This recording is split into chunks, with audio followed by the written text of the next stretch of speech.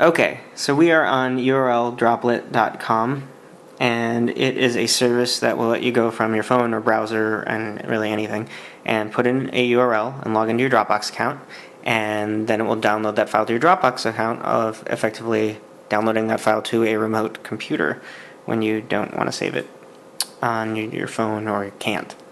So I'm going to go ahead and paste in a URL of an image of a TV that I found, and I'm going to hit login. And then it's going to ask me to log in to my Dropbox account, which I'm going to do really quickly.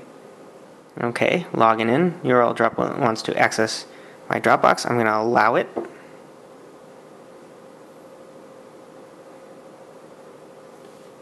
And we got to paste that URL in here again because I just logged in. There we go. And save. The file was successfully queued for downloading. Let's go check the computer.